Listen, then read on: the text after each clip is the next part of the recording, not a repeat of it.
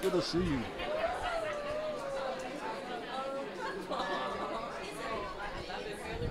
Oh, man, I'm so glad to see you. First, all y'all movie and TV lovers that don't think I know nobody. This one I've been in my house for Thanksgiving. Thanksgiving and some delicious gumbo and good. There we go. It's so good seeing you on screen on a New Edition story, to see you doing your thing, and seeing Love Jones now be celebrated 20 years. Oh, I know.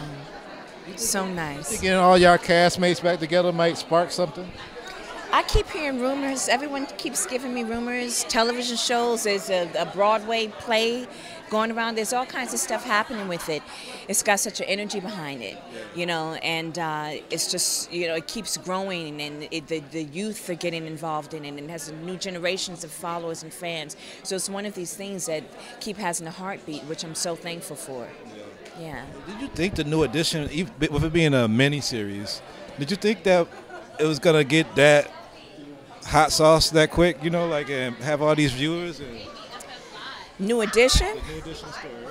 I don't know what happened with New Edition. I am shocked that New Edition, I knew it was going to be great because it couldn't kind of fail with those guys, you know, especially the young ones singing and everything, and everybody did their own singing. And so I knew it had to be great, but for it to take off the way it did, I know I did not. I'm still reeling from that. I had no idea that was going to happen. What's next for you? I know some scripts must be in the mail coming. Look, the mail is bare. No, no.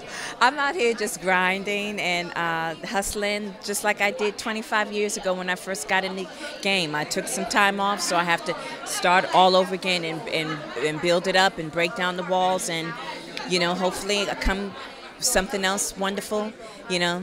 It's not starting from scratch. You got a lot of fans out here waiting to see. That is very true. That is very true. So you know, it's definitely a boost. It's definitely a boost.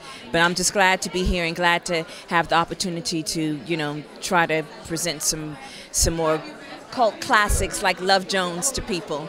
You know. Yeah. Oh my God! For how long?